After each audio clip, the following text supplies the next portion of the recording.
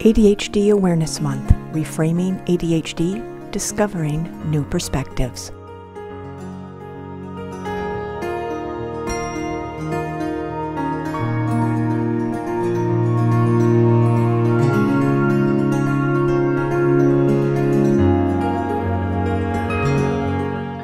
Well, so there are some interesting patterns that tend to develop in relationships impacted by ADHD, particularly if the ADHD hasn't been diagnosed yet or is not actively being managed, because people misinterpret the symptoms.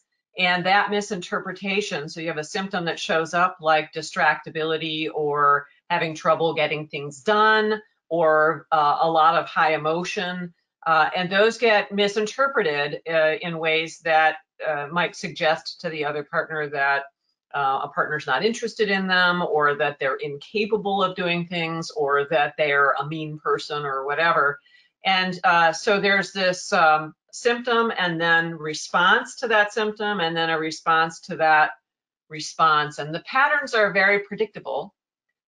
So the good news is that when couples learn what those patterns are and learn how to use the tools that work for couples impacted by ADHD, they can do much, much better.